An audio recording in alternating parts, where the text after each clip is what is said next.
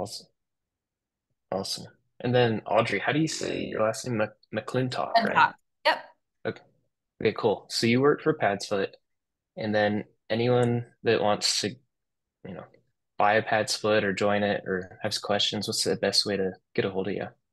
Audrey at padsplit.com. It's Audrey at padsplit.com. Awesome. And so yeah, the purpose of today is just to go over like some good tips for someone that wants to buy PadSplit, like some Okay. do's and don'ts. Especially more for beginners, probably, like how to Yeah, what the ideal property may look like. sure. Let's start with location. I think that's probably the best place to dive in. So, really, we want to, our demographic of tenants are hourly wage workers, right? They don't qualify for traditional housing for whatever reason, whether it be savings or um, income, right? They don't qualify income wise.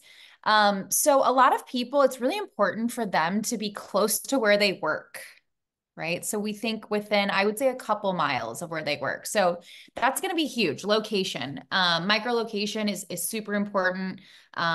Anywhere close to, let's say, a shopping center, think Walmart, Costco. Near hospitals is always great. Anytime we're near an airport, that's great. Let's think like Amazon warehouses, like where hourly wage workers working, and then focus in those areas.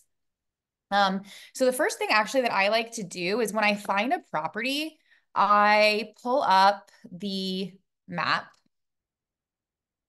to see exactly where it's located and see what's around it. So basically it looks like this. This is a property we have live on the platform. Can you see my screen?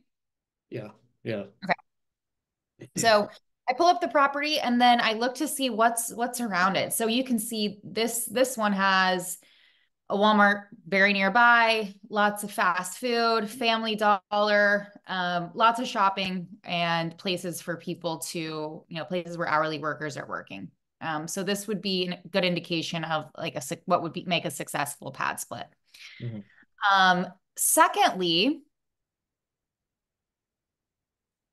you want to focus on parking. So if you're going to convert a property into, let's say, from a 4 bedroom to an 8 bedroom, you have to assume that a lot of the tenants are going to have cars.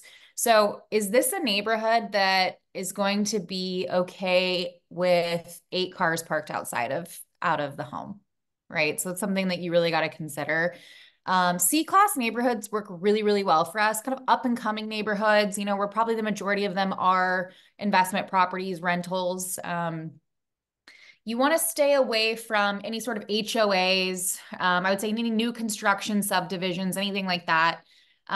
Neighbors can make it really difficult to operate a pad split. So selecting the right neighborhood is very important. And I actually can pull up a couple of neighborhoods and show you kind of an example of what I would consider a good neighborhood for a pad split. I've got a couple pulled up here. Yeah. Um, a lot of our tenants or members, they do rely on public transportation to get to and from. I know I probably don't want to walk further than a quarter mile to get to a bus stop. So selecting a property that is within walking distance of a bus stop is super important. Also, you can bet on about half your tenants relying on the bus stop, which means less cars outside of the house, which is always great. So I would say if a bus stop is nearby, about half of your tenants will take the bus. Okay. Okay. The next thing we can focus on is the property specifically. Actually, so I'll show you a couple of properties I have pulled up here that I think, well, they're really successful on the platform. So, um, and I think the neighborhood obviously has a lot to do with it. So you're with me here with the red house, correct? Yeah. Yeah, we can Okay. see. So live property on the platform has 8 bedrooms. I know it's tiny from the outside, but yes, there are 8 bedrooms in this house. If you look here, there's a bus stop right outside the front door, Oh wow. which is awesome. Yeah. And the property doesn't have a lot of parking. There's a bike lane here, so there's no street parking really. You can come down this road, and there are a few spots, but not really. So the majority of these tenants do take the bus. Okay. Um, But as you'll notice, it's kind of, C-class neighborhood. Neighbors in this area probably are not going to notice or care if there's 8 people living in this house, right? Yeah, it Um, makes sense. this property it does really well for us. And I think the neighborhood is perfect. What would you say when before you've done any renovations, what's like the ideal like bed bath square foot maybe? Like just roughly Yes, we speak. always want to start with either a 3-2 or a 4-2 and add rooms as needed. Mhm. We do have a 4-to-1 ratio for bedrooms to bathrooms. So for every four bedrooms, you need at least one bathroom.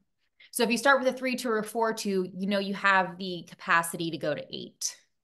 I would focus on properties with 1,700 square feet or more in order to maximize the space to get the amount of bedrooms that you're going to need in order for this property to cash flow the way you want it to. And then what would you say is the target bed bath like after renovations without going too high, like where it's maybe overcrowded? The sweet spot, what would you say?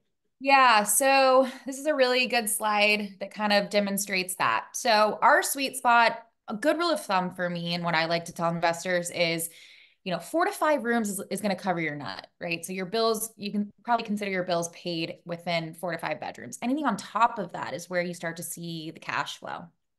I think the sweet spot is between about 5 to 8 rooms. This slide says 5 to 7. I think 5 to 8 is a good number. Anything on top of that, you're going to see a lot of turnover, probably. With 9 or more people living in a house, Yeah. it's not going to be as cozy and comfortable. People are going to stay for shorter periods of time. We like to say that we offer clean, safe, and functional housing. I think functionality is the biggest thing to focus on as the investor, and making sure that the property layout makes sense for this many people living under one roof, and what can you do that will get people to stay a long time. So I think 5 to 8 roommates is plenty. Yeah, yeah, definitely. No, and they let's see, they also just made the recent changes too, like to help incentivize people to stay longer. I don't remember exactly what it is. I Yeah. need to read it. We just implemented this earlier this week, actually.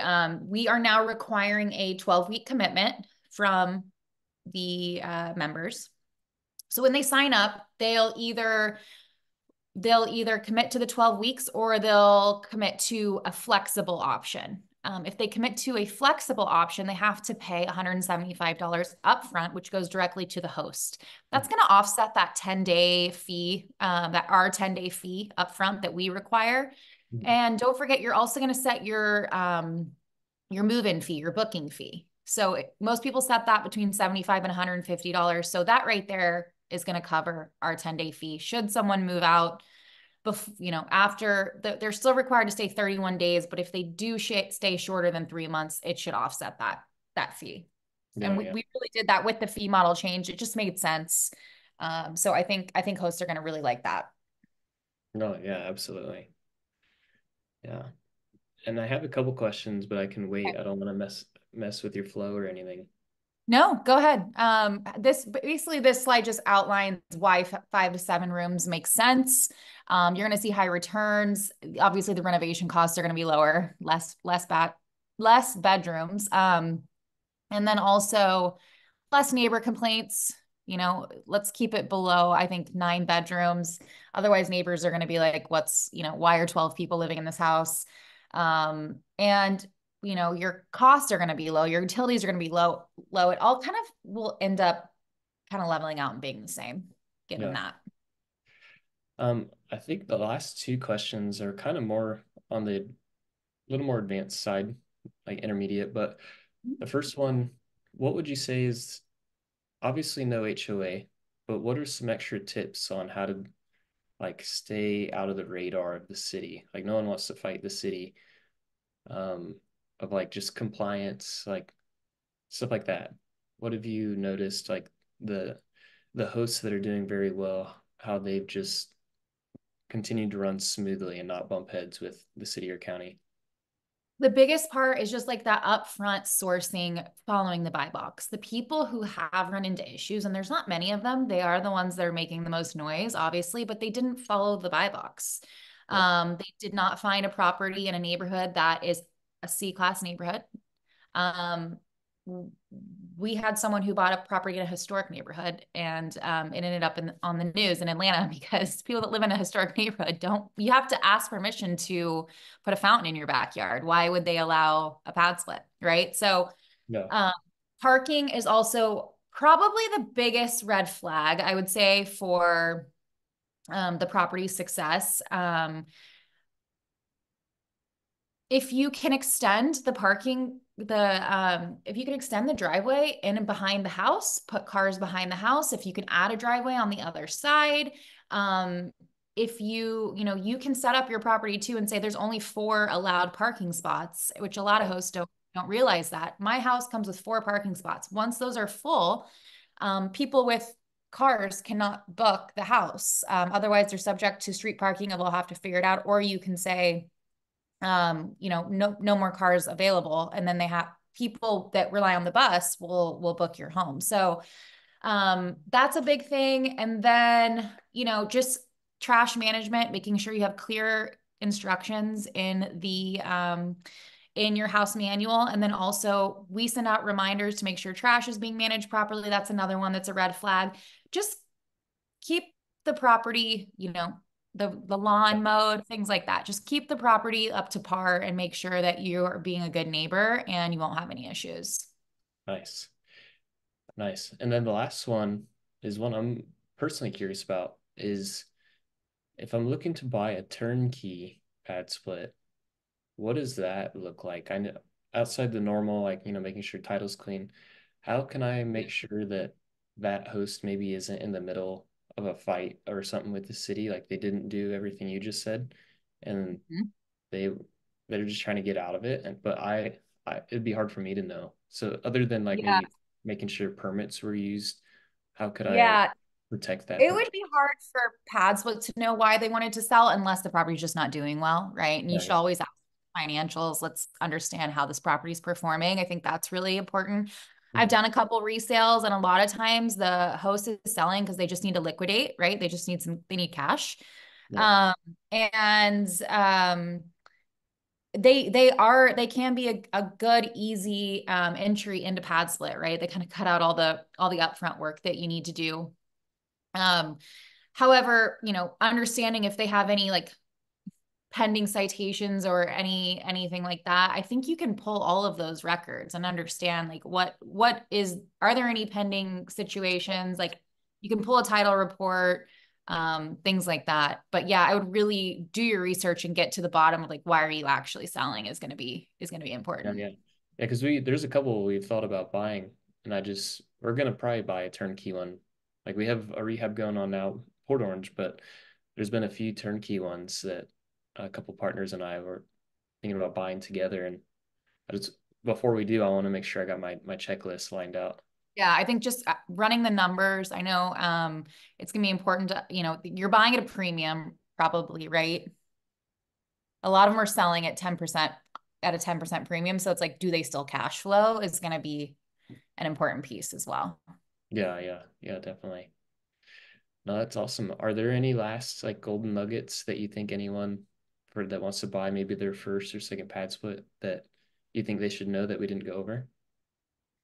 Um, Definitely work with your AE. We have some really good tools that allow you to, help make sourcing a lot easier and understanding what makes a good pad split. And then your dedicated AE can get second eyes on it and help you understand if this is going to be a good purchase for pad split.